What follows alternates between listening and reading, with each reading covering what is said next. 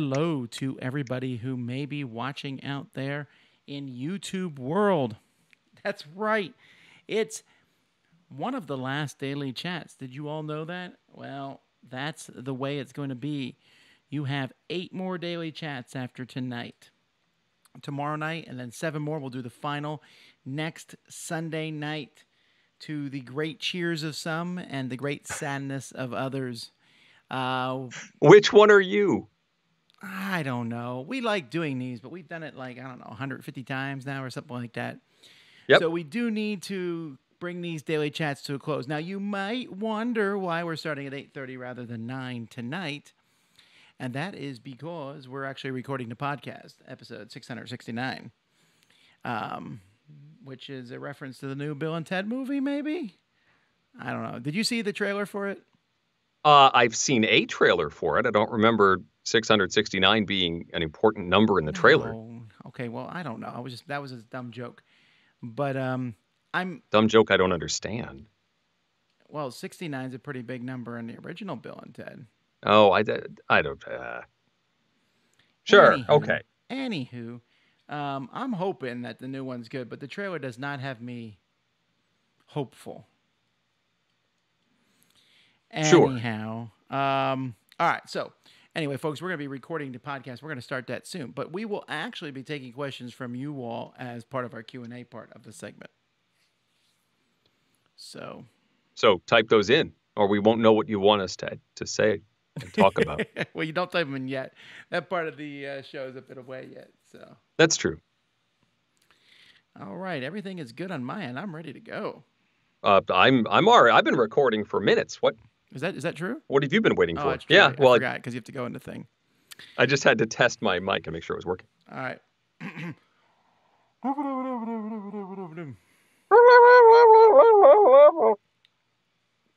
All right, let's do it. Okay, here we go. The Dice Tower, episode 669. R is not for pirates. You know, I have not eaten at Long John Silver's in years. Oh, no, I was thinking of Muppet Treasure Island. That is in the top 3 Muppet movies? I'm willing to accept that. Yeah, but see, you put the Christmas in the top 3, and I do not. Oh. I would say The Great Muppet Caper. Okay. And the new Muppet movie, the reboot movie. The Muppets. And then the Pirates. Those are my 3 Muppet favorites. Treasure Island. Okay. Those are my 3 favorites. Huh. I like Muppets Take Manhattan as my favorite of the original trilogy. And then I have to go with Muppet Christmas Carol and the Muppets as well of the new generation. Yeah, I can tell you what my least favorite is the new Muppet series that premiered that Eric likes that was a ripoff of The Office. Oh, which was also called The Muppets. There, Eric and I diverged. If I don't have music, it ain't The Muppets. They started to put music in. It started to become more like the show that we loved, Muppets Tonight, or the original Muppet Show. But it took so long to get there that I think most of the audience disappeared by the time it got there. Well, we'll see what the new one is like. I am cautiously optimistic. Sure. Welcome to our Muppets podcast. I'm Eric Summerer. I'm Tom Vasel. That's true. That was a lot of Muppet talk. There still is not a good Muppet board game, but no. There are some good themed board games out there. Well, if you're listening to this, we're hoping, probably, I feel pretty confident, that we will finish this recording. The reason I'm hoping. Well, I'm hoping more than you, because at this moment, a mere 100 or so miles away from me is a hurricane. Oh, well, yes, then I'm definitely hoping. Yes, it's sliding right by. It looks like it's going to miss Miami for the most part. Actually, it's heading your direction, Eric. Oh, goody. Yeah, I think they're actually saying it's going to hit Rhode Island, which should be just missing me as well, but that does mean we're going to get some significant rain. It should be a much lessened storm at that point in time. Sure. Also, let's see, while we're recording this, we shouldn't even be where we're at. No. What am I doing at home? I was eating today, And Kenny said, we should be eating really well right now at a restaurant at Gen Con. And that's because Yes. Gen Con is now, but Gen Con has been canceled and then said they had Gen Con online, which seemed to Yep. go okay. Okay. Definitely is not as exciting, obviously, as the real Gen Con. No online con can be. No. Did you see the person who made a replica of the Indianapolis Convention Center out of Minecraft bricks? No. It was fascinating, and they actually did a replica of the 2016 exhibit hall. But I don't know how to Minecraft, so I didn't actually get to explore. I just looked at pictures. They had Cardhala.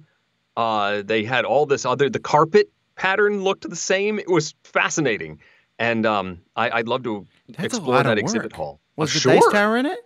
I wanted to know. Like we were there. We had a booth in 2016, right? And so I don't know what our booth 19, looked 18, like. Whether 17, we had our 16. Wasn't that the year we had a 10 by 10 booth and we were squished? It might have been like the very tiny one where we were right next to Chip Theory games and annoying them tremendously.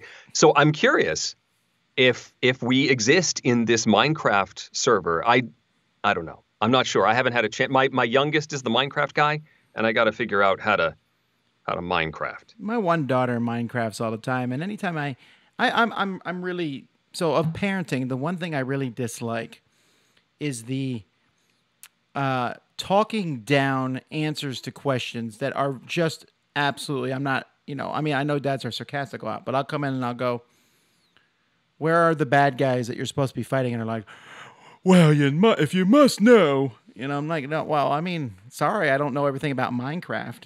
I'm adults." That may just be a situation with that particular daughter of yours. I It haven't may heard be, that. but do remember my kids play games with me.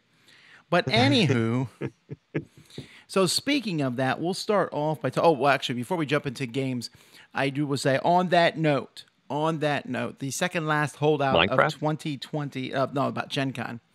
Oh, The second last holdout from 2020 is out. Dice Tower Retreat has just been canceled, and they're postponing shucks. it to 2021. Not that this is Yeah. any great surprise at this point in time, but I had held out hope. Yeah. The only What's the thing, last holdout? Is it PAX? PAX is not yet officially canceled. Wow. Well, they Very haven't really. They tend not to announce, right? Did they ever announce a date? Well, you mean like they don't have to cancel because they never are? No, Right. Yeah, no, there's a I don't know. PAX. I know we know the dates, yes, because it's the same dates as BGG Con. Okay. I remember that. Anywho, so Anywho. that's kind of sad news, but good news is we're still talking about board games and lots of cool things heading your way. So, with that being said, let's start talking about board games. Oh, you know what? I got some more announcements. I really Oh, should. sure. I really should just pile all those in here. First of all, You should maybe follow the script that we have. I should. I have it written right here. Well, you know what? For a It's while, okay, we it's had your a first we had a podcast. few things written there that I was just skipping over automatically, and because I was too lazy to delete them, and I said, I might talk about them. Now I actually do talk about them. Dice Tower Now. You want a Now? 20-minute podcast about the board game news every week? Check it out, Dice Tower Now. And they have lots of cool segments and lots of neat things. Secondly, Dice Tower Digest. You want a newsletter? I just finished filling out my part of it today. We send that out on a bi-weekly schedule. We will talk about announcements and things that are going on with the Dice Tower and notify you of videos and different things that we find of interest, board game news, Kickstarter news, and things like that. You can opt out anytime, and I'll never sell your address to anyone else because I hate that. And finally, Dice Tower t-shirts. I'm wearing one actually, but you can't see it. We have superhero t-shirts. Like this one says, looks like a hulked out die, and he says, "My secret, I'm always gaming." Comfortable t-shirts. You can find those on our website. Very nice. All right, we'll finally talk about games. Will we talk about them like this? Okay, so we talked about there is no Muppet game, but good news, there is a Scooby-Doo game. In fact, this is the second Scooby-Doo game that I've talked about on the podcast, I believe. Did I Yeah. talk about the first one on the podcast? You did indeed, and I was confused and thought it was this one that you're about to talk about. Well, no, this one is... So, when I talked about the last one, which was an escape room style game, I had mentioned that I thought that it was going to be a revamping of Betrayal at House on the Hill. By the way, Right. the previous game was Coded Chronicles Scooby-Doo Escape the Haunted Mansion. This one is Okay. Scooby-Doo Betrayal at Mystery Mansion that I'm talking about, and this one is a revamping of Betrayal at House on the Hill. Exactly. Have you played it? No, but I'm agreeing with you. Oh, okay. Well, you agree with me a lot in a very sarcastic way, which makes me feel sad. But Of course I do. so in this game, you can have up to 5 players, and they play the 5 different members of the gang. And you are starting. If you've played Betrayal at House on the Hill, there's a lot of similarities. You're exploring around in this mansion, and you find different events and things that are spooky, not super spooky, Scooby-Doo spooky. And then you will eventually start a haunt, it's called. And this will happen through some random dice rolls. You'll pick a card at the beginning of the game based on how hard you want the haunt to be. And then depending on what item, this will split into different haunts. There are 25 haunts included with the game.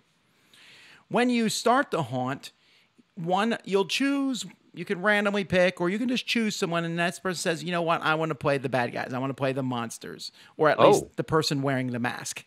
And then their person gets locked in a broom closet by accident. All right, so if I'm Shaggy and I want to be the monsters, Shaggy gets locked in the broom closet, and I play as the monsters, and everyone else plays against me. Okay. And then you just try to accomplish a certain goal. There's no death in this game. There is death in Betrayal at House on the Hill. There's no omens because they said the Mr. Gang doesn't know what omens are. They're clues. They know what clues are. Okay. And it is incredibly more family friendly. It is also incredibly more oriented towards a younger crowd. That doesn't mean that a bunch of adults could not play it. You could. But it's definitely good for families. One of the things I particularly liked about this is recently I started playing Betrayal Legacy with my kids. Okay. Which is essentially Betrayal at House on the Hill with the Legacy version. Yes. And I'm finding that the number one humongous problem of this game is when someone becomes a traitor, you send them out of the room to go read the traitor tome, and then they have questions. And you're like, well, I can't really look at those because I'm on the other team. Blah, blah, blah. In this one, you do not have to do that. In the Scooby-Doo one, you can just clearly lay out and say, this is what the bad guy is trying to do. This is what the good guys are trying to do. You can keep them separate if you want to, but it's not a big thing to show them off. They say that in the rules. Okay.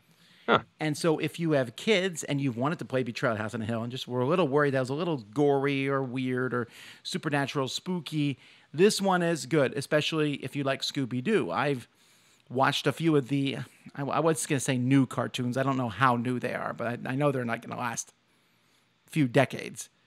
They're really quite well done, and I like how this definitely brings that vibe out. Like we played one, and one person, the bad guy was a puppeteer trying to have puppets scare an innocent bystander. An evil puppeteer? No. I know. And No. I was the evil puppeteer, and I would have won if it weren't for those meddling kids. For those meddling kids. And it actually said that in the book, and that made all of us happy. So it's, you know what, though? It's funny because Scooby-Doo is a cool IP in that it's one that me and the kids both really like. I like Scooby-Doo, and, it's from I think the 60s, 70s when it started. And yet the kids nowadays know it just as much. It was a movie this year, too. And so that's neat that there's an IP that everybody enjoys. Cool. So that's Scooby-Doo Betrayal at Mystery Mansion. Great for families. I like that you choose who the betrayer is going to be, so you can make the adult in the group or the most experienced one in the group be the betrayer so that everybody else can work together. I like that. And if you have that one kid who's just like dying to be the bad guy, so be it. Yeah, it can be their turn. Cool. First up for me is a game called Control. This is from Pandasaurus Games, and it is spelled like the key on the keyboard, so CTRL. You might be surprised at how many kids actually assume that when you say Control. That they just immediately go to the... Like if you say spell Control, I'd be like CTRL. I don't know. Weird. Well, okay. Sure. Sorry. Anyway, that's making me feel old all of a sudden. In Control is an area control game in 3D. Every player is given these block pieces, and they they all fit together pretty uniformly. Think Lego bricks, only there's one post on each of these. And there is the area that you are controlling is this brick, this cube that has lots of areas where the blocks can plug into. Everybody starts with one block on basically opposite sides of the board. This is really a 3 to 4 player game, but you can play a 2-player variant where each player has control of 2 colors and only one of them secretly scores at the end of the game. But in addition to having a block at the beginning, you also have a flag. This is a big plastic thing that's a post that sticks out from one of the sides of your pieces. And this post blocks building along that axis. You can't build along there, and your opponents can't either. So at the beginning of your turn, you're going to remove your flag, and then you have to place one of your bricks adjacent to one of your other bricks that's already on the board. And then you build in a straight line 2 other bricks, 2 other blocks. And there's rules about how these wrap around and move over other objects. And they basically sort of travel along the surface of the play cube. And then you will have extended your area. And then you finish your turn by placing your flag in whatever direction you want off of one of your pieces, thereby blocking a particular direction. But it's only one direction. This continues until everyone has run out of pieces, and then your score is how many faces are visible from all 5 directions that you can look at the cube. You don't look from the bottom. There's one side that's always on the table, and so you'll look at the 4 basic sides and then up above and count how many faces of each color you see. Most wins.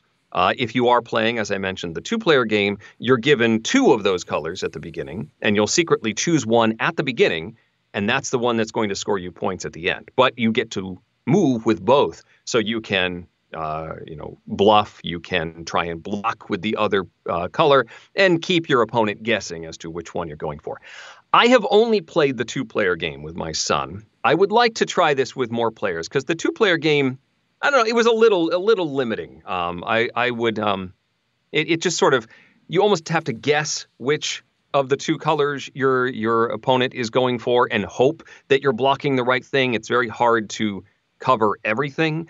But this does give me a Rumus or a Pueblo vibe, where you're trying to maneuver around a 3D space and keep certain faces visible and block other faces. And the modular nature of the pieces, you're basically making a straight line each turn as you place your pieces, but they wrap around in weird ways. And visualizing that can be a little tricky. There were a few times that my son went to make a move, and I said, "No, you can't do that," or you're going the wrong direction, or you're skipping over a piece. And it took a little bit to visualize how that all worked.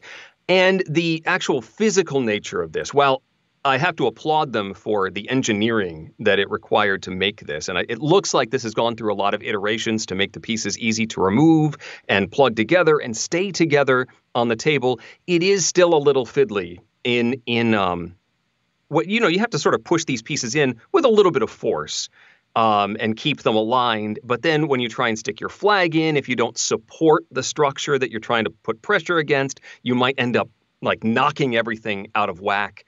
And that happened a few times with my son as well.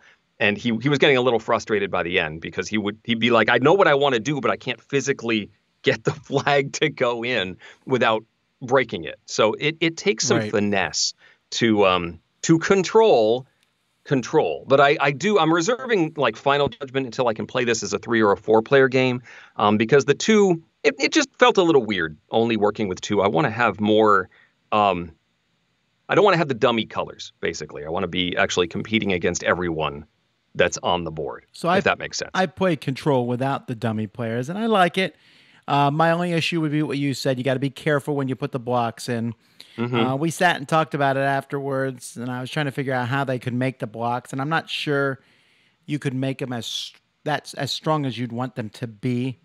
Yep. The flags. There's actually there's a notch. So there's in one of the recessed areas of the piece, it has sort of a diagonal part. It's not like a solid square that you're plugging the post into. It's sort of there's a diagonal cutout, and I think they did that so it could be removed easily and not stick together and get fused, but it does mean that there are some ways that it can fall apart.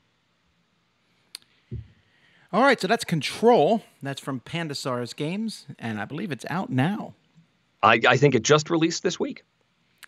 So today I played some particularly horrific games, which I will get to eventually, right? But I mean, one of them was just bad in every way, bad component quality, bad rules, bad luck.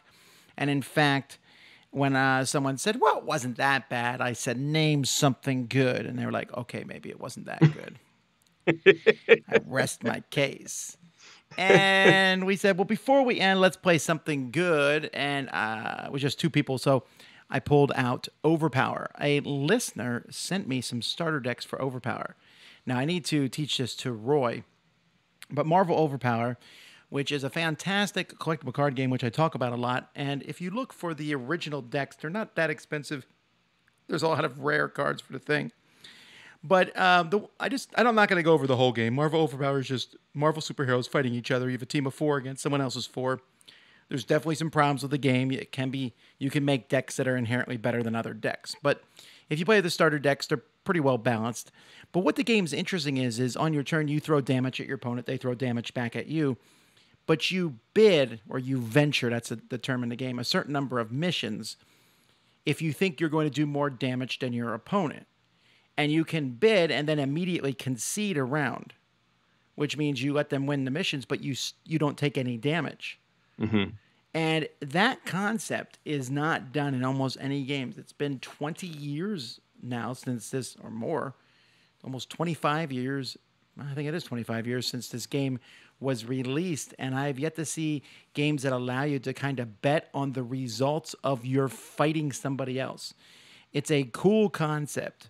In fact, I got so enamored playing today, thanks to these starter decks, and I was like, do I have any other Overpower? So I went and looked through my very small collection of games at this point in time, found all my Overpower cards, pulled them out, and then said, oh, wow, we got Overpower cards. And, oh, man, I wish I had more. So then I went to eBay and was, I know, but I'm looking for, like, someone's whole collection to buy. So I'm still hunting that, right? Watching for that.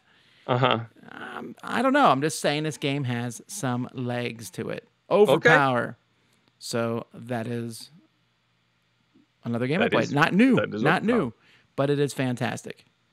My next one is new. This is the Zorro dice game. This comes from Pull the Pin Games. Can I stop here real quick before we jump into this game? I really dislike this branding. Oh, it is. It's odd. So Pull the Pin used to be Overworld Games, and I think that this comes from the packaging that they have put this in. It's a long, skinny box with a ring on one side, and like then the ones that you hang up on shelves. Sure. Right. So these can be hung on a display shelf. I guess if it's wrapped, they could be. Yes. And then once it's unwrapped, you pull on this little ring and it slides out of a sleeve and then has a magnetic closure that opens up. It is an odd brand. I guess they're like, explode the fun, pull the pin. I don't know. I don't know. I just don't. I mean, you combine that with the unfortunate bad, in my opinion, the bad graphic design of these games. It doesn't help. I have not played this game, which you're about to talk about, but it doesn't look appealing. But maybe you'll change my mind. So yes, Pull the Pin is also now the makers of Good Cop, Bad Cop. There's a new edition of that game that's in the Pull the Pin packaging. Back to Zorro, though. In the Zorro dice game, it is a competitive game in which you are competing to be the next Zorro. Zorro is going to retire, and you are trying to be the hero that takes over for Zorro. You will do this by completing various tasks. There will be several on the board at the beginning, and they require a combination of die results in order to complete. Each one of these will also have a piece of equipment that's been drawn from a deck and put under them. So if you complete that task, you will then get that piece of equipment. And this allows you to get extra die results or re-roll certain die results, stuff like that. On your turn, you're going to take these 6 black Zorro dice, hero dice, and they have different die results on them. And you'll do the Yahtzee thing where you get 3 rolls and you can keep as many as you want. And you're trying to get this this assortment of symbols in order to complete the goal that you're going for. You, however, can ask for help at the beginning of this turn. So you can say, I'm going for this location and I'm ready to roll. Does anyone want to help me? Kind of like Cosmic Encounter. Anybody want to help me? And you can choose one person to help you, and then you can use any of their equipment that they have in front of them, and you will get a 4th roll. If you were unsuccessful after your 3 rolls, you can hand whatever dice you want to your teammate, and they roll a 4th roll to see if you succeed. If you got help and you do succeed, you get the little mission card in front of you, and you get the piece of equipment that was there, and your helper gets a blind draw from the deck. Free equipment if you helped out. So that's a kind of a neat system where do you want to help? Do you want to help somebody at this point if they're just going to get further along in the game, or do you just want the stuff? As you continue around the table, the missions are color-coded. There's 4 different colors. And once you get a second completed mission of the same color, you will then gain a hero die that is off to the side of the board and face a scoundrel of that color. So there at the beginning of the game, there is a villain and a scoundrel in blue, and then a villain and a scoundrel in red, yellow, and green. And once you have 2 blue missions, well then, you get that hero die, which now you can roll on any of your future turns. You'll now be rolling 7 dice instead of 6. And the scoundrel then goes against the next player. That is the mission they must face. If they succeed, they're going to get a special piece of equipment. If they fail, the scoundrel moves to the next player in sequence. It could make it all the way back to you if everybody fails. But whoever does defeat the scoundrel gets a piece of cool equipment. Once a second or either somebody gets their 3rd blue or whatever color they're going for, or somebody else gets a pair of blue, that brings out the villain, who is a special bad guy that everybody has to face, and that will end the game once a villain comes out. Who is this villain? Well, it depends on who the villain. Like, there's a blue villain and a red villain and a yellow villain and a green villain. So they have personalities and special rules that you have to face. And if you get the expansion, there's also an expansion for this, they have more villains and scoundrels that you mix all together and face. But the base game just has 1 of each. And so if you're facing the red villain, then they have special rules. You may not be able to use certain equipment, whatever. Everybody faces the final villain. If only 1 player survives against the final villain, they win. If more than 1 player or no players go against beat the final villain, then there is a duel to determine who is the final winner. Then you do your same 3 rolls, and you can use all your equipment, and you're just looking for sword results on the dice, and whoever gets the most wins the game. And based on Tom's immediate response, Tom doesn't like the end game, and I think I have to agree here. The end game is weird. It was triumphant. I played this a few times with the family and with my parents and kids. They understood what was going on. The procedure of this game was fine. My dad thought it was a little complicated, but I think he just didn't understand how equipment worked. But that end game, when only 1 player defeated the bad guy, that was sort of triumphant. It's like, yes, I am definitely the winner. But then when there was a duel, then it's just sort of like this roll-off. And it's getting die results that lead to swords is different than the die results you need to fight the villain, and it feels like you're competing. It's sort of the free kick way to decide the World Cup. It's a different set of skills. That's everyone's favorite way to decide the World Cup. Oh, it is. It's a different set of skills than you have been building up the entire time. So do you try and get equipment to play for the duel to try and win? It did feel odd. However, my youngest really enjoyed it and wanted to play more. So he really liked it. I'm sort of middling on it because I really don't like that end game. And the dice are tiny. In order to fit in this small box, there's some pretty small dice. And my parents had trouble deciphering what the die results were. And what is that? Is that a jump? Is that a mask? What is that? Oh, and there is a cardboard mask inside the box that is only for taking a selfie when you win. Anyway, that's the Zorro dice game I am not from sold on this from you. I Pull the mean, Pin. it I don't looks think, yeah. here. That end game is odd. See, the problem I have with the game is that it looks, when I look at it, I'm like, this doesn't excite me. And I'm like hoping that the game, but I don't know, that graphic design really threw me off looking at it. Small Zorro dice game. I want a Zorro board game where I can run around and rescue people and slice I mean, a Z. it didn't feel like doing a mission didn't feel like doing a mission. It's just, well, here's this combination of dice I'm going for. And you sort of base it off of maybe I have a piece of equipment that gets me a rose result, and so I'll go for that. It just didn't feel like I was doing anything Zorro-like. Alrighty, well, that's enough gaming talk for now. Let's jump over to Mr. Jeff Engelstein, where he can tell us what he thinks of us. All right, I'm going to save. I forgot about the interview, so we.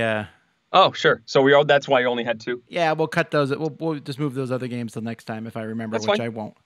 That's fine. I just wanted to talk about how Tabletop Simulator like practically crashed on that day, because so many people were.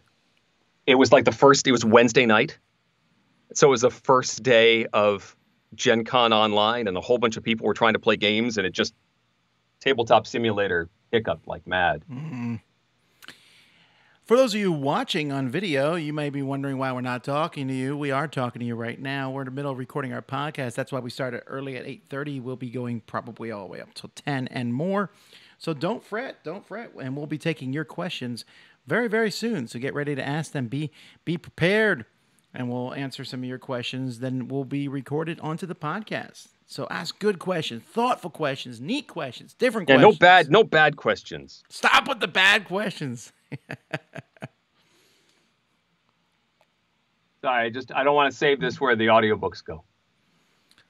I don't want to see where the audiobooks go.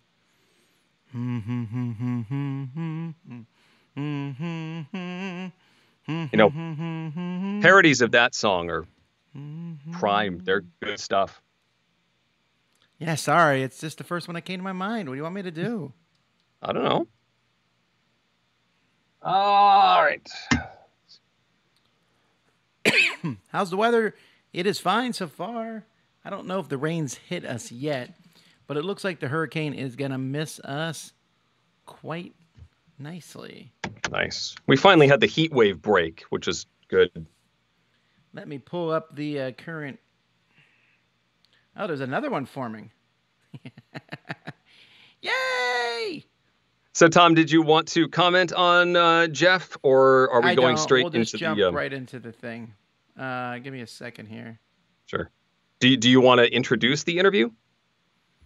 Yeah, in fact, I'm going to just do the whole thing because the interview is going to be part of it. Need to open that first, then it'll work. There we go.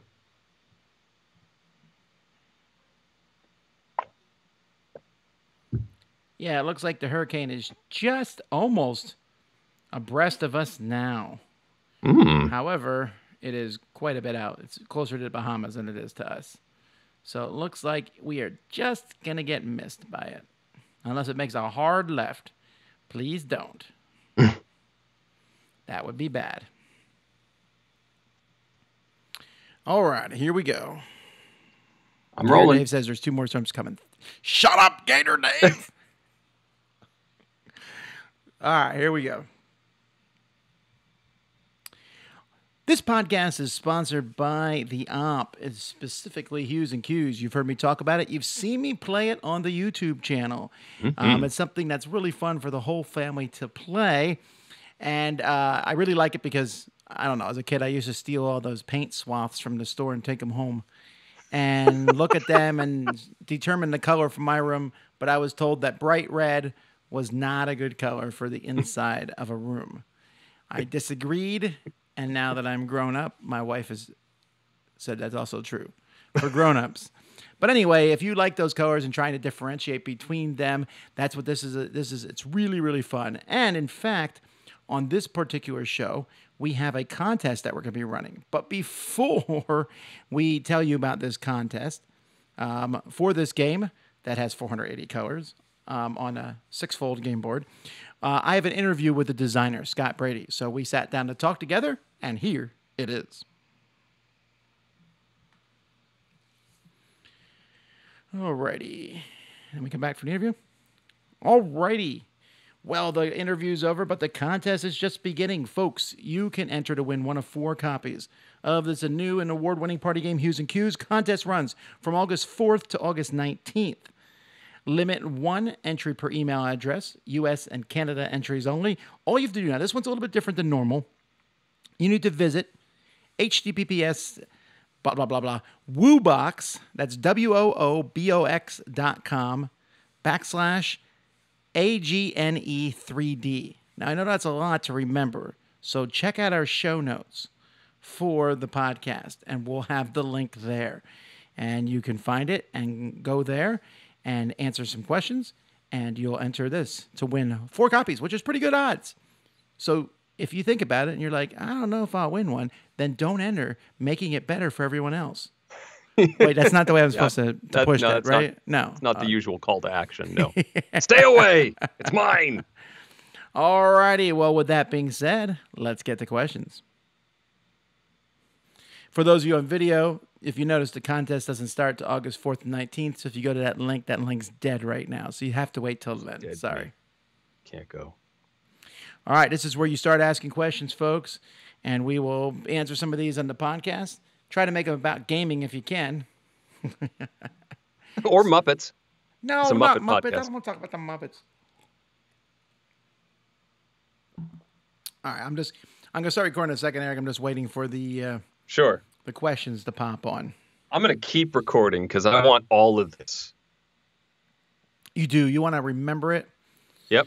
Ah, the good old days. I still have that clip where you say, I agree with everything Eric just said, and I stick it in at opportune moments.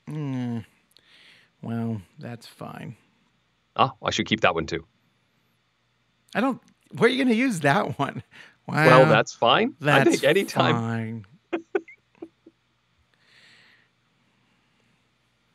All right, I'm not saying any good questions. I'm not starting this till I get at least one good question. So we may be here all night. Well, if I have to. We're not going to talk until you give us a good question. Is it true I screamed at Baby Yoda this week? I did because Baby Yoda scared me. Stare at you till you give us a good question. You, I'm talking to you. Oh, okay, here we go. Let's go.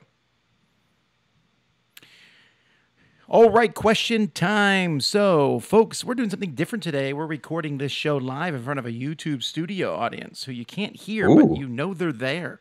And YouTube studio audience. They're going to be, yeah, they're here in the YouTube studio. Speaking of YouTube, let me reiterate this if you're listening and wondered why there was a sudden gigantic addition of mid-roll ads in our YouTube videos. YouTube did that. Told me afterwards. And I went in and deleted all of them out, I think. I feel like I missed a few. It feels like a virus that I'm hunting down. There was like, in an hour-long video, they put 14 mid-roll ads. Oh, boy. So this is when you're in the middle of the video and suddenly just abruptly it stops and runs an ad. So that makes me want to punch something. Yeah. So we pulled those out. If you see them, please email me and I'll get them out. It is not our intent to annoy people that much. Alrighty, let's talk about announcements. First of all, Kabuki Kid says thoughts on the TI4 expansion being $100. Would it have been wiser for them to part it out in a few smaller pieces? This is a new Twilight Imperium 4th edition. They just announced it, and the Gen Con an announcement show for Fantasy Flight, which basically was them talking about a bunch of expansions for things, and one new Marvel dice game, which looks like a reprint of Elder Signs. But anyhow, I digress. You can tell my enthusiasm there. The TI4 expansion looks pretty cool. Yes, it's expensive. Yes, it's big. But I don't know. I feel like they can get away with this because anybody who's a fan of Twilight Imperium is not going to buy. It would have bought all the expansions they did anyway. Yeah, like the I think it needs to be epic. Love it. So. Yeah. Keep it to one product. Do you guys review, says Mr. Awesome, second editions of games and third editions? Yes? Yeah, actually, sometimes we just do a comparison. So, like in a week or so, I'm going to be doing a comparison of the new Sheriff of Nottingham to the first edition of Sheriff of Nottingham. Oh, okay. And we just, in the mail yesterday, I got the new Seven Wonders, the new version of that. And I'll be doing a comparison to the old Seven Wonders, mostly because it's mostly just some very small differences. There's not a lot. It all Hmm. depends on how big of a change it is. Yeah. Some games second edition is hugely different. Yeah, I mean, that's better in a video format. Sometimes it's hard to really, you have to almost get into the nitty-gritty when you're comparing a second edition to a first edition, because usually the tweaks are very small, if at all. Um, but if it's like a huge sweeping change, then sure, a comparison is good. But you also, again, need to be familiar with both editions. You have to be sort of comfortable with the first edition, and then know immediately what the differences are when it's been redone. Taman says, "What do you think of players carrying over favors from previous games?" So me and Eric are playing, and Eric's like, "Tom, I'll help you." I'll be like, "I'll remember that." 3 days later, we're playing another game, and I say, "Eric, remember that time?" Yeah. You owe me. I don't like this. Here's the thing. I'm actually opposed to carrying favors over from previous games. I'm not necessarily opposed to carrying over a grudge. Now, you're like, no, that's not that's called metagaming. Let me say this. If Eric lies to me and backstabs me in a game, and then we play another game, he's like, "Look, Tom, this time I'm telling the truth." I think I'm allowed to pull on my experience from the previous game. All right, but I mean that's not necessarily a grudge. That's using your knowledge of the other players, which But let's is say I do slightly trust better. you again and you backstab me again. And then we play another game and I'm like, you know what? I don't know who to shoot here. So I'm shooting Eric because I still remember what you did in those last two games. I think that's perfectly valid. Perfectly valid. Yeah, I guess because it's funny. Gator Dave wants to know, do you see online conventions becoming a staple in the future? They might. I mean, they maybe not as a full replacement. I don't think you can do everything that a standard convention has done, but our virtual gaming con I think went very well, and I think you can have these sort of virtual meetups possibly as an additional way to get together for folks who aren't able to travel as much. I could see this being a sort of an off-season additional event that folks are doing in the future. It's hard to make it a full replacement for what is such a giant event like Gen Con. I might do a full video on this at some point because it's very interesting. There's a lot of different factors involved here. First of all, introverted people tend to be happy. They like these online game cons, easier to get to know people.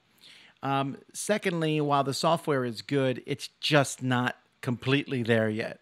Tabletop Simulator, and here Eric can talk about his wonderful experiences with it, Yeah. has some problems. And it just, whenever someone goes, it's not that hard to use, that means they've been using it for a really long time. That's true. There is a Because it certain is, learning curve to Tabletop Simulator. and it is not a small one. And it's No. daunting. So unless you're playing a game on Steam and or iPads or Androids, whatever, Tabletop Simulator, Tabletopia, these things are daunting, and even finding and meeting other people, there's a technological hurdle. To this point, online conventions, the numbers are not even remotely the same as the actual real con. At Sure. least the online cons that I know the numbers of. And the excitement just isn't as strong. Some of the stuff that's done is really weird, like the Comic Con. So I went and watched a couple of the panels on Comic Con. They were all recorded ahead of time. Uh-huh. So what was the Okay. point of it? What was the point of putting up these, it was all pre-recorded panels. I All can right. watch those today if I want. Yep. But Now- they premiered at a specific time. Yeah, but they also premiered like 10 videos at every hour. So again, it felt kind of weird in that regard. So I like the virtual con that we did with BGG, I liked that a lot. I thought that worked well, and I think that's a good, template to see what will happen in the future. I also liked what we did for the Summer Spectacular. I thought that was a lot of fun. Mm. But we had one thing going on. We did some pre-recorded stuff, but we did a lot of live stuff to get people kind of in on the action and things. If more cons do things like that, and I think Gen Con's doing a bit of that now. They got 3 channels going or something like that. Okay. With live stuff being done. That seems to work better, and we seem to be getting a bigger buzz there. But once those regular cons come back, I could see an online con becoming an offshoot, and I can see them working in the future. But I don't know. I don't think they will overtake the big cons. I could be wrong. I could be a fuddy-duddy at Luddite for saying that.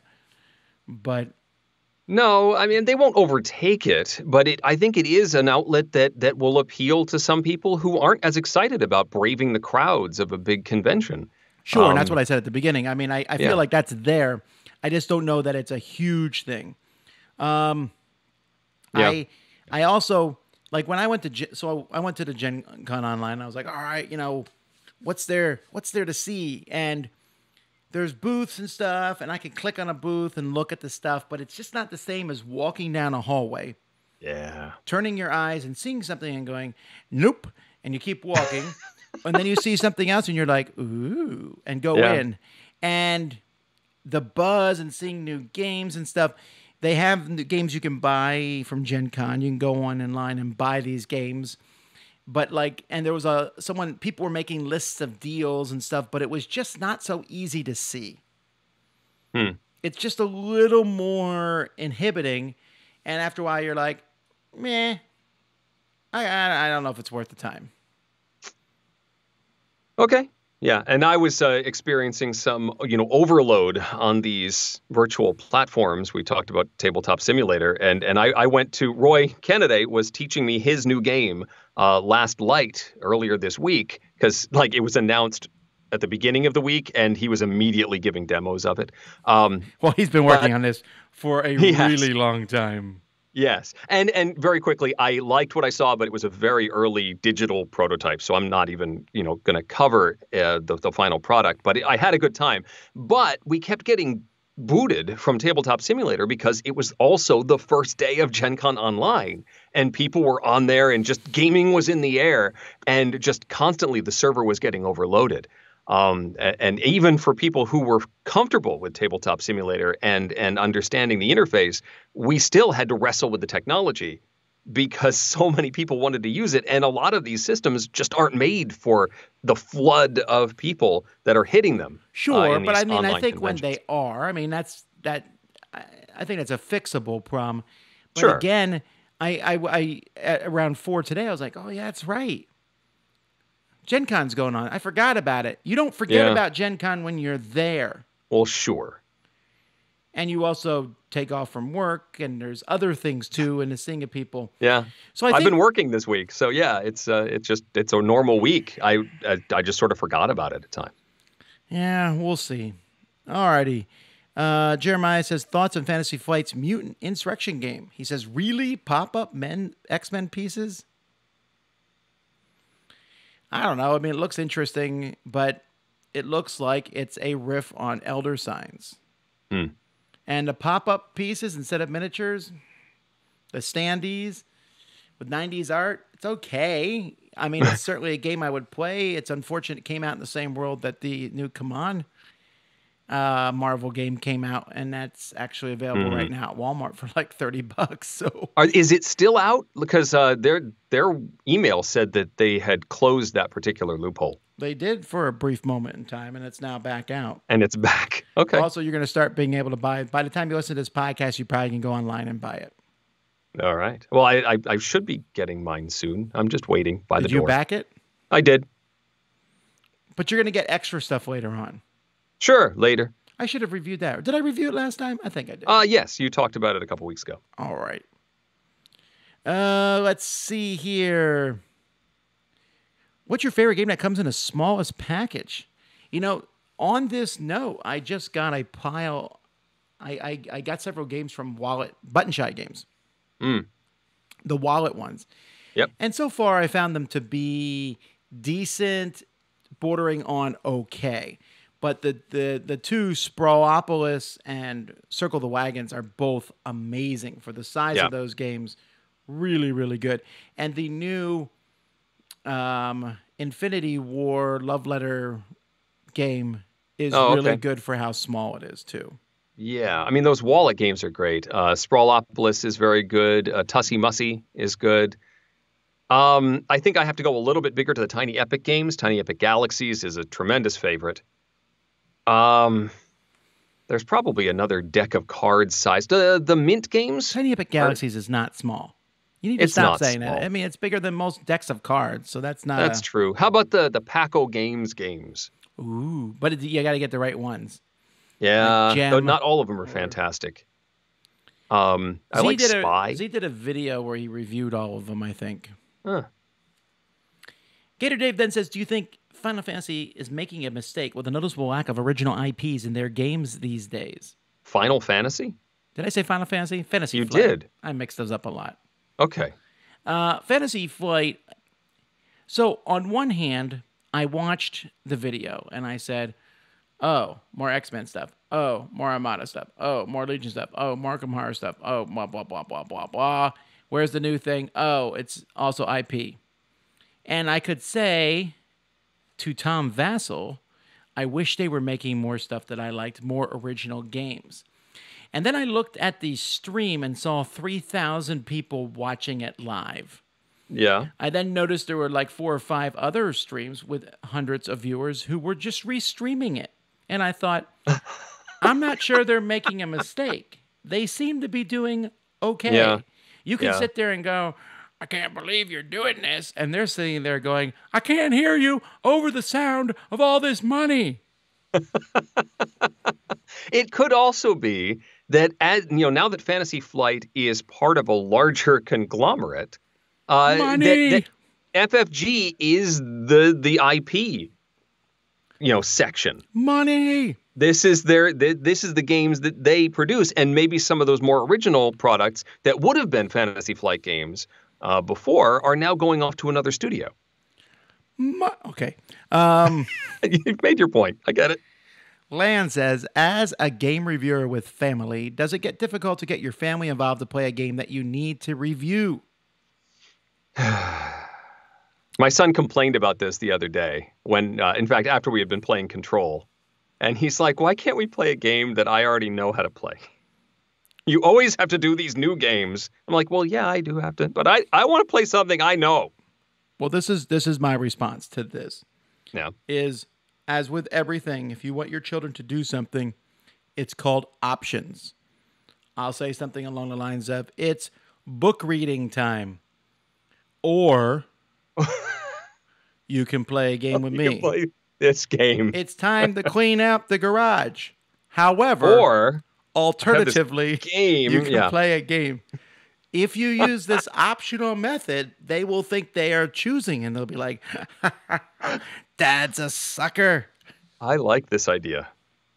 And in reality, I try not to push it, and I try to pick games that I think the kids will like. If I don't think I got a couple that will play pretty much anything. But if I think they won't like it, I won't ask a particular kid to play it. But every once in a while, I do say, "Hey, we're playing a game." I mean, across the board, but it's not that often. I don't have that much of a problem. Honestly, the kids have so much time on their hands right now that it's not it's really not an issue. I mean, I'm telling you, they have so much time. I've got more games to play in my family this year than probably the last 2 combined, and it's only August. Plus, if one doesn't want to play, you have several other choices. That is correct, and I also have a ranking board of favorite child on the. No, I don't do that. Most cooperative child. Oh, when it you comes to moved play. up 2 spots. Oh, it saddens me, actually. My one child who refuses to play board games with me ever is going to college in less than a month. Oh, boy. I'm down 2. Alrighty. Let's see. Is there a growing trend of conflict-free games? Maybe in the last decade. I mean, there's so many conflict-free games now because there's cooperative games are humongous. Sure. I mean, are they meaning something other than cooperative games in conflict free? Are you talking like multiplayer solitaire style where you can do your own thing and not really be, you're just trying to be more efficient than your opponents? I suppose. I don't know. Maybe that's what they mean. I mean, sure, there are plenty of those. I don't think it's a trend, though. I think those have been around for a while.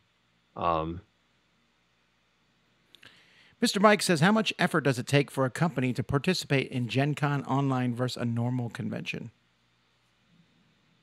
Well, So they're certainly learning how to do things that they haven't done before. that is correct. Some of them are like, we got to put a shirt on.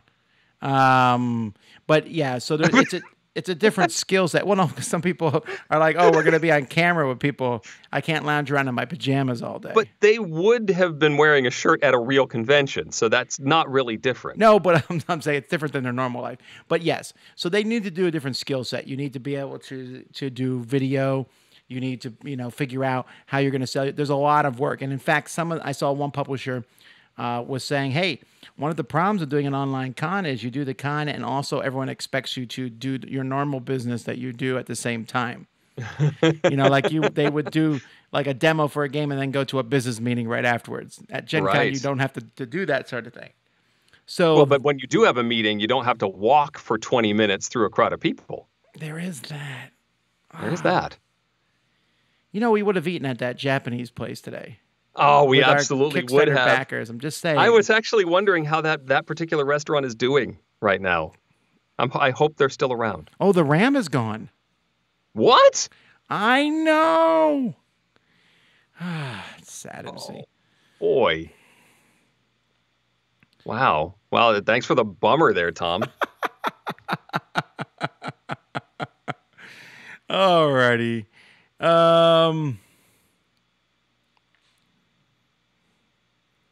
What backlash are people talking about? Any thoughts on the Dead Reckoning controversy? I don't know what this is.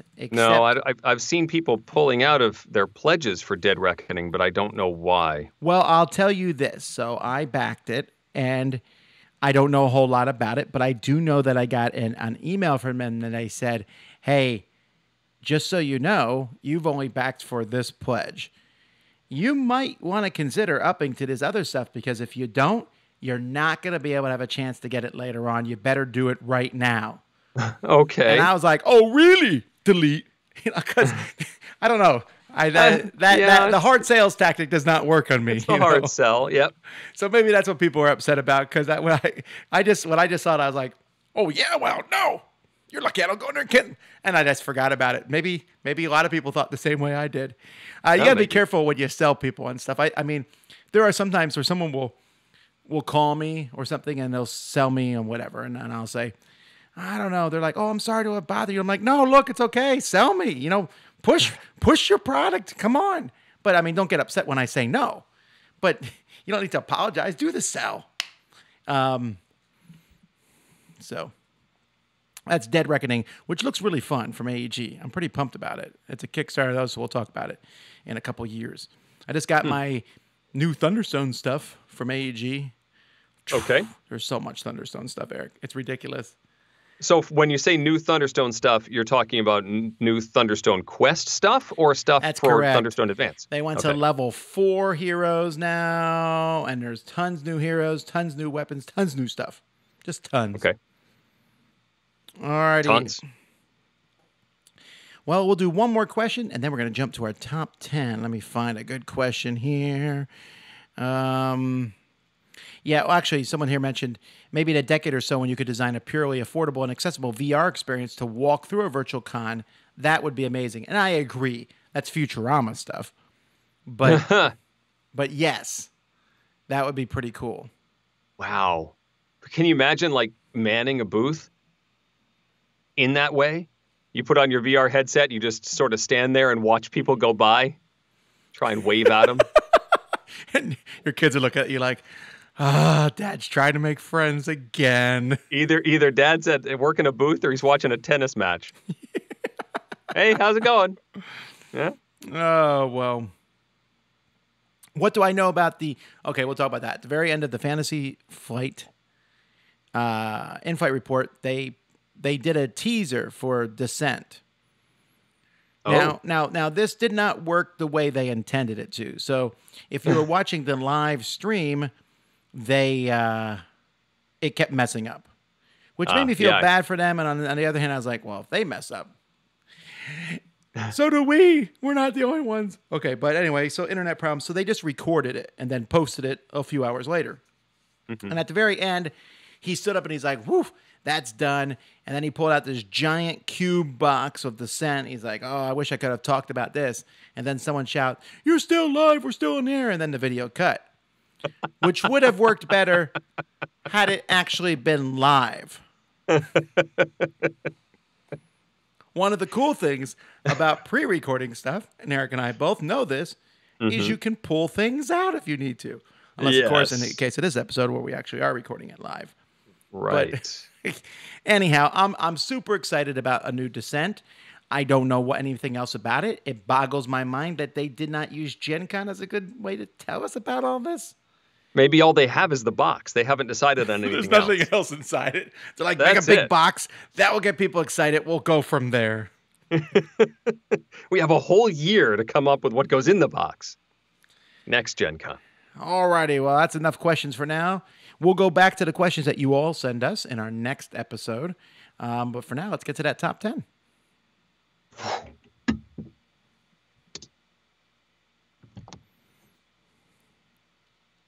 Adding in some oxygen. Let's see what people will say. Tom, I've been craving Chinese food. Yeah, but Chinese food is the big thing about PAX, because PAX is in Chinatown. That's really cool. Losing Corey Kinesko is a huge loss. Actually, yeah, it's really weird to watch the Fantasy Flight and not see Christian Peterson, Corey Kineska, Andrew Navarro. I don't know any of these people. That doesn't mean it's a bad thing. I just don't know any of them. And also watching them do it from their studio in masks just felt very deflating compared to the excitement of 1,000 people. Like, they would talk about the X-Wing stuff, and I'd like, oh, all the people would be screaming right now. Oh yeah, they're not here. All right. I am rolling once again. Rolling, rolling, rolling. Keep those doggies. I got to pull up the script.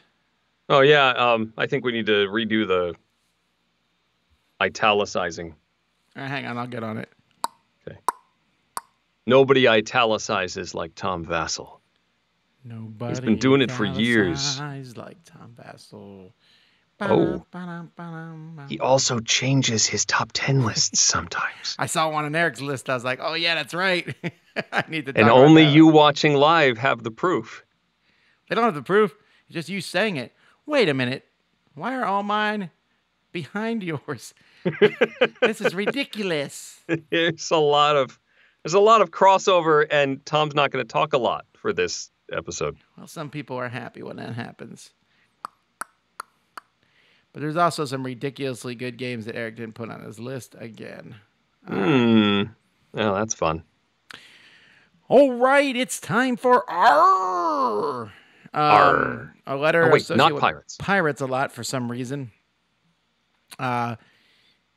Anyhow, we're going to talk about, we've been going through this, and I've enjoyed this. I know some people are not as huge fans, but it's fun to talk about games we may not often mention, although it was pretty easy. Some letters are easier than not, and we're about to go through 3 of those in a row. RST. LNE. Wheel of Fortune. So we're going to do R today, and it's not Wheel of Fortune, it's Wheel of Fortune. All right. Anyway, let's go to our favorite R games, starting with Eric. Let's start with the most giant of all of the Martin Wallace Railways games, Railways of the World. I like this variant. It's a little less punishing than, say, Age of Steam or the hardcore version of Steam. And it is super produced. It's got a gigantic board. It's got these big plastic markers that are just for when, markets are done. It's like, this location is closed. It's got a giant water tower on it now. But it's still a solid game with lots of variant maps that are all just as giant. Cool game. Railways of the World, my number 10. Alrighty. Well, in that interesting enough, it changed its name, but had it kept its original name, Railroad Tycoon, still would have made the list. It would have been on this list. My number 10, I actually was thematic with this one and crossed off my original one and changed it to this one, and now it's something different, which we'll talk about later. Well done. Number 9 is a small card game called Red 7, a game where the scoring conditions are constantly changing. And at the end of every when you play a card, you have to be winning or you are out. And so you have to change the scoring condition or change the cards in front of you in order to be winning according to that scoring condition. And that is a tricky mental leap to make. And I like that challenge. Red 7, number 9. My number 9 is on Eric's list.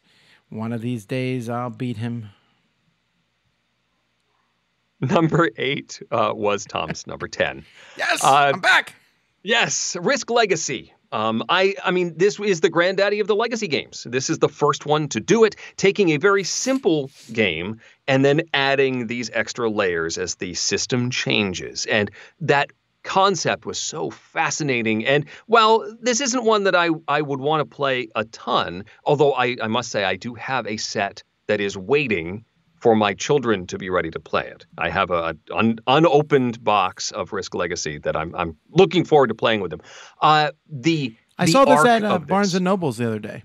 Really? Yeah. So they're still making some. That's cool. I guess, or there's just a big stock of it somewhere. That's interesting. It just the experience of having, opening up those envelopes for the first time, triggering something that's going to open a new package. That was such a rush when we first were doing it. And so that experience over those 15 games is why Risk Legacy is my number 8. I really like it too. I'm going to talk about it a little bit more, folks. This is a little advertisement. Come by the YouTube channel this week. I'm going to rank all the legacy games that I've played, which is almost all of them. Okay. I got this done now with the new pandemic coming out. You'll see where that fits in the list. And but Risk Legacy, I like almost all the legacy games, so that's not a surprise. But Risk Legacy really is solid. It still is the first. It still surprised me in an unbelievable way when I opened it up, and I was just like, what? There's a box I can't see yet. That was just fascinating. Yep. So, yeah, I also like Risk Legacy, my number 10. My number 8 is sort of a tie. It's Raiders of the North Sea, but Raiders of the North Sea was just remade this year as Raiders of Scythia.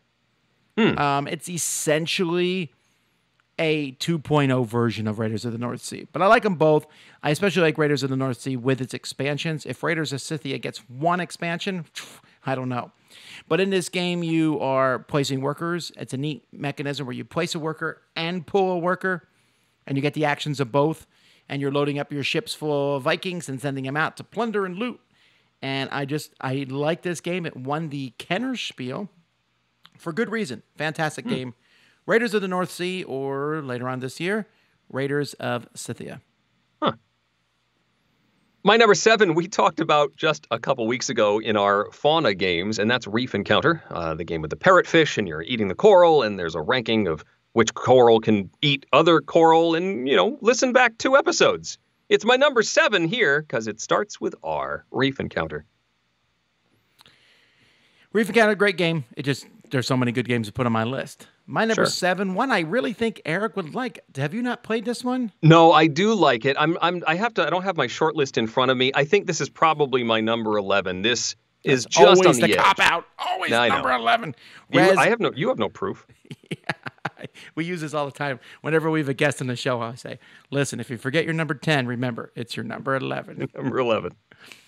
Res Arcana. Res Arcana, despite having, I think, actually a fairly mundane theme, Res Arcana shows how less can be more.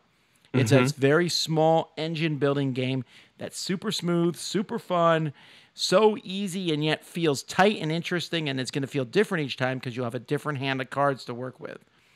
I like it a lot, and this, oddly enough, is one of 3 games by the same designer on this list. Yes, indeed. So, I'm not sure why. I'd have to think back to why I didn't put this on here, because I agree with everything you just said. It is a very nice, streamlined game, and the puzzle of how you're going to deal with those, 8 cards, in your initial deck. And which ones do you want to build first? Which ones are fodder at the beginning? What's my plan over the course of the game is very cool in Res Arcana. Number 6, I referenced earlier in the show when I was talking about control, and that is that Rumus. was a clue? Was I supposed to be Yes. writing these down? You should have. It was foreshadowing. Rumus has a similar victory condition to control. The object at the end of Rumus is to have as many of your pieces showing from the top when you're all done. But all the pieces in Rumus are different. They're all polyominoes or 3D polyominoes. And your positioning, you can only build off of your own pieces, so you don't want to get blocked off. There are height limits on the board as you build around, and so covering up things and being visible by the end of the game is important. Rumus is a great tactile game, and my number 6. Rumus is fun, just not a top 10 in this category for me. My number 6 is higher on Eric's list. Blah, blah, blah, blah, blah. He went first. Number 5 was Tom's number 9, and that is the war game with the adorable forest creatures known as Root. Redwall. Root, sorry. Yeah, yes. Lovely game. Difficult learning curve, but so cool in how each faction feels different, and you have a different experience behind the wheel of each of those different factions. I love it. I have not played all the factions, and I want to. Root. Number 5. Root is a fantastic game. I know some people are probably thinking it's too low on both of our lists, but the fact of the matter is, this game for me has a point deducted against it. In fact, there is a game on the People's Choice that's not on my list that has the same reasoning, and that is because it is so hard to get this to the table. Because either no one's played it before and I have to teach all the rules in Root, which is a lot of work, or everyone has played it before and I'm just prepared to sit there and get destroyed. Hard to find that sweet spot. Yeah. All right. My number 5, why, is higher on Eric's list. I think that's the last one to do that, though. Okay, fine. Okay. Number 4, it was Tom's number 5. What? So he didn't even have to wait that long. It's Race for the Galaxy.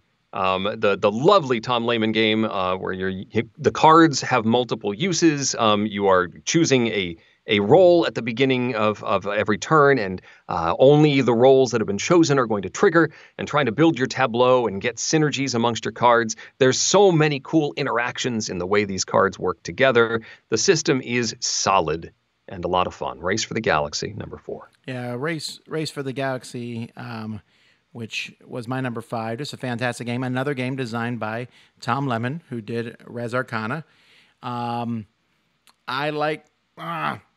Eric, you did this. You messed me up on how I can talk about this stuff. So I'm going to come back. Mess you up? Okay. Because I'm going to come back and talk about Race for the Galaxy later on. Oh. My number 4 is Rajas of the Ganges, which is a very underrated but amazingly cool board game, a dice placement game in which you have these 2 tracks, a money track and a points track, and they're going in opposite directions, and if they cross each other, you win. So you can work on just one track or the other. But it's definitely point salad through and through. It's pretty point salad, though, and I really like this one. Definitely a keeper, Rajas of the Ganges. It is a solid game. I've only played one time. So, amongst all these others that I've played more often, it just didn't quite rise to the top. But it is a very good game. Number 3, just to make sure Tom understands, this is Reef with nothing else after it. So Reef, which is the Emerson Matsuchi game, the abstract, building up your coral with the cool plastic chunky pieces, and building an engine to try and add more coral and score the same coral and then set up for your next move as well and getting that thing rolling to earn points. It's delicious fun. Reef, number 3. So you're a succinct man. Yes. The fewer words, the more you like it. Reef encounter, good. Take the encounters away. Just reef. Better. Better. Even better. Yes. But you'll notice that if you were listening 2 weeks ago to our fauna list, Reef Encounter was more of a fauna game than Reef. So they were actually flip-flopped in the other list. That's true. Reef is a great game, though. Good choice, Eric. Yay! My number 3 is Role Player. a game in which you roll up a D&D character. It has an amazing expansion, actually 2 expansions. And in this game, it's dice placement. You're going to be drafting dice and placing these dice on your character, trying to get different stats, using the dice in different ways. It does not sound like a game that would appeal to anyone except those who like role-playing games, but I feel like I can safely say you can dislike role-playing games and still enjoy this. Sure. It's a solid game. It's often compared to Sagrada. I like this one much better. I feel like it has a lot of cool strategic choices. That is Roll Player. That's ROLL. Yes, and another great choice, and again, one that I haven't played enough to really rise to We the are top being of. so nice to each other today. Yeah, well, it's a good game. Number 2 is a Garbage! game where you're No, I'm sorry. super nice to the other players. Robo Rally is the robot programming game where you are moving through a maze and shooting at the other players and trying to tag flags faster than the opponents. I still adore this one. I think it's so much fun to send Twonky off a cliff, or actually not. If I'm Twonky, then I'm pushing someone else off a cliff. Good times for Robo Rally, my number 2. Good choice, and this one made my top 10 for ours, I'm sure, years ago, but it just got bumped off. My number 2 is Raccoon Tycoon. I really love this game, and in fact, there's like a sequel of sorts right now on Kickstarter called Wizard Lizard or something like that, or Lizard Wizard. Wizard, yeah. I don't know much about that, although it looks very similar. Raccoon Tycoon is a game. It's a little bit of a stock market style game, but it's really fast. In fact, it's very similar to an Emerson Matsuuchi game. It reminds me of Reef in a way.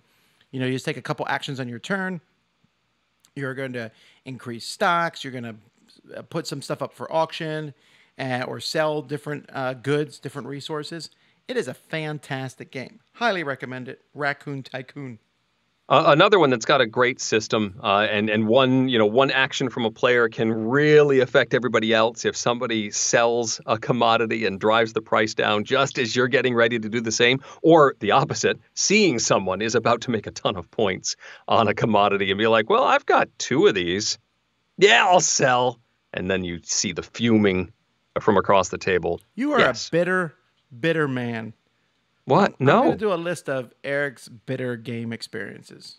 That would be great. It would be delightful to go through those again. Please. Number 1. Set it off. All right. Anyway, what's your number 1?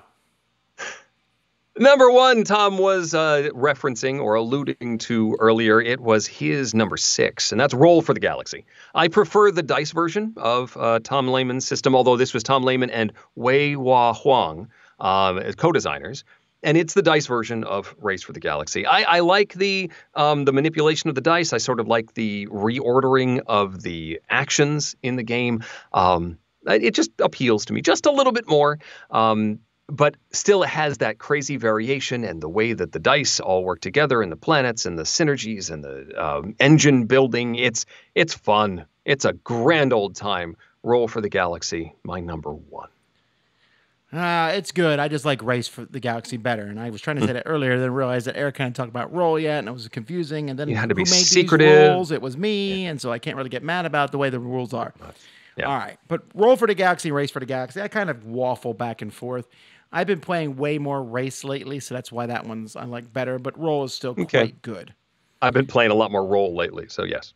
Isn't the Roll for the Galaxies on beta for iPad, right? So the app, yeah. So when that comes out as a fully fledged app, maybe I'll change my tune. I've been playing it. It's fun. My number 1 is Rising Sun, the fantastic game from Command, the sequel to Blood Rage, the prequel to whatever the one that's coming out not is. Innis. Not Innis. That's Innis is the Matago. It's the new one from. Anyway, Ankh. Ankh. It was right. It was an A. It was Ankh. Rising Sun. I love it. It's like if I was redesigning diplomacy, this is what I would want it to look like. So a lot of fun, a lot of cool miniatures, giant monsters. That's my number 1. It looks very pretty. Let's take a look at the People's Choice. Number 10 for the people. By the way, if you're listening, you can always go vote in our People's Choice by going to dicetower.com and voting there. Number 10 is Res Arcana. Okay, cool. Number 9, Robo Rally. They're still with us. Number 8, Raiders of the North Sea. Number 7, The Resistance. Good choice. This one missed my list, but I can see why people really like it.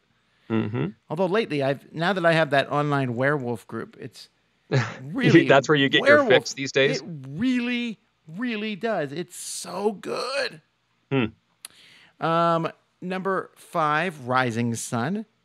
Number 4 is Robinson Crusoe Adventure on the Cursed Island. Now, this is the one I was talking about earlier that missed my list. Yep. And we just recently played this with Ignacy Trzewiczek on Summer Spectacular, and we lost spectacularly. I think he enjoys when that happens. He really does. But I'll tell you what, I'm so glad he was there because I can never remember all the rules of this game. And so I like it a lot, but it's just so hard to get to the table. You know, it feels like almost work getting through that. Now, if Ignacy Trzewiczek could come packaged in the box, that would be a felony, but also very helpful. Yeah, I think I'm getting ready to let this one go. It just hasn't hit the table, and you don't want to teach it to your kids, right? Because you're afraid of what will happen. Yeah. Back to People's Choice. Number 3, Root. I actually expected Root to be number 1. Number 2, Roll for the Galaxy. Number 1, Race for the Galaxy. So the people agree with me. They do. Of course, Race has a little bit of a head start, so it's winning the race. That's not how that works, because nowadays people vote for the newer game and no one laughs at stupid puns. No one laughs at stupid puns? Actually, if that's true, don't stay on for the end credits. Oh, no. Everything I know is wrong. Oh, well. All right, folks. Well, that's it for another episode. We will be back in 2 weeks, but Mandy and Suzanne will be back next week. So it'll be good to hear from them. You can always talk to us both on Facebook and on our Board Game Geek Guild. Lots of great discussions these days. I'm having a lot of good times. I'll read some stuff and I'll be like, what kind of fool said that? Then I'll realize I'm not on the Dice Tower Facebook group. And I'm like, I should be going there. Fewer fools. Fewer fools. That's our motto. Yes. The Dice Tower. Fewer fools. Yeah. All righty, folks. Until next time, I'm Tom Vasel. I'm Eric Summerer. And you've been listening to The Dice Tower. I'm just saying, if I'm not here in 2 weeks, it's because no one laughed at my stupid pun. So you're like, how would you know, though? Do you want people to send you a forum to just go, ha, ha, ha? Dearest Eric, ha, ha, ha. P.S. Ho, ho. No, I'll know. I'll know. And that is a wrap. All right, folks who are watching on the video, we're glad you came by. And it looks like my idea of starting at 8:30 and going to 10 worked well. Wow, we're right on time. It is weird. So you got an extra... we'll stick around and talk to you for 5 more minutes for those people who showed up at 9. Don't feel cheated. But then I'm going off because I am about to watch Umbrella Academy Season 2. Oh, maybe I can play some Dragon Quest. Which one? 11. Was that a new one? I think that's the latest one. I did not remember PS4. I did not remember how long Dragon Quest games are. Like, do you do all the side quests and build up your characters forever? I mean, there are side quests that I've been doing. I haven't been spending like a ton of time not following the main, even just following the main plot. I have been playing for a long time. But yes, I've been enjoying it for sure. But even after the game is over, when it's like the end and the credits roll, the game's still going on. There's like a whole Act 3 going on. So I'm still in that. That sounds like spoilers. Okay, but it's not really. I mean, the other game I played, the long one, Dragon Quest VIII, also when the game was over, there was still more to do. I think that's just sort of it's weird how familiar it is. A lot of elements are like, oh yeah, I remember that slime. Wait, which one? Okay, so the one I only played one, and that's where the princess was a horse. That was 8. I liked it a lot. That was PS2, I believe. That was, yes. Yeah, this one's very similar, like in gameplay to that. But I think I like the story even better. Oh, how is Slay the Spire going? I may be Slay the Spired out. Ah, I have been whooping on it lately. I've gotten really good at it. when I you haven't played it enough to get good at it. when you I play it sort of as much, wonder about. well, I may have gone overboard. It's, yeah. Are you playing on iOS or are you playing on Switch? On the iOS, yeah. Okay. Sometimes things work better on one or the other. Like I downloaded that. Oh, I forget what it's called. It's a creation type game where like you'll click two things together, like water and sand, and you'll get mud, and you keep going until you've created everything on Earth. Do you know what I'm talking about? You Uh, mix two things. Vaguely. Yeah, so I played that game. Oh, Doodle God, I think, or something. I don't remember what it's called. Anyway, I played it on the iOS, and then that was on the Switch, and I was like, ooh, cheap price, I'll get it. And then I was like, it's so much faster to do that touch than it is to go through the menus on the Switch. Okay. Yeah. Dungeons and Dragons Quest 9.7. I didn't even know they had decimal points. Dungeons and Dragons Quest 9.7?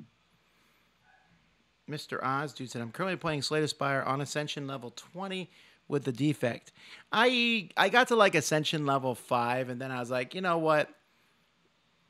This is just the same thing over and over again. Then I wanted to see how fast I could kill myself, and it was kind of hard, actually. Move on to Monster Train, even better than Slay the Spire? I don't know if I need more addiction But what if you want a railroad theme? with monsters. Is it a railroad line run by monsters? I don't know. It's called Monster Train. Is it for the iOS? Oh, it's not for the iOS. Okay. Woof. Woof. Or is it like a command you give to monsters that you are coaching? Monster train. And then the monster trains.